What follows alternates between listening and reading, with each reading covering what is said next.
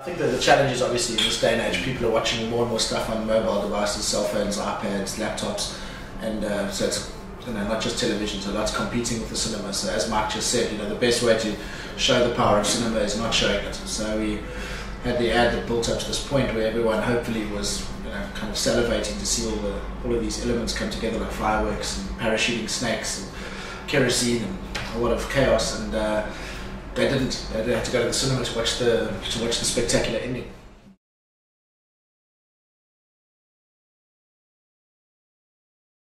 The director, Dean Bloomberg, was absolutely fantastic.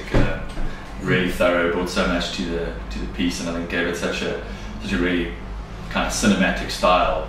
Certainly on the TV side of it, and really when it comes to life in the cinema. If you haven't seen it yet, go and see it. It's really worthwhile. Absolutely. It was just a hell of an opportunity to kind of work with that level of animation and craft and directorial guys. I mean, the guys at Sinister, VFX and Joburg also did a fantastic job. Absolutely. Just the whole level of production was astounding.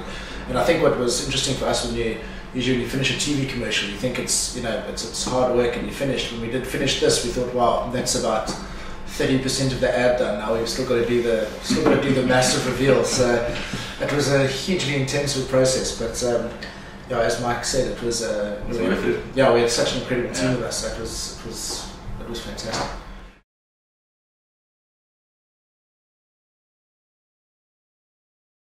I mean, we went through quite a few ideas before we got to this one, and this one just really felt kind of right. But still, the ad almost didn't happen. I mean, there were a lot of factors, and just hats off to the client first off for just really coming to the party, believing in the idea beyond and above the call of duty. They got the board involved with their holding company and found the money to make it and to do it justice and to do it brilliantly.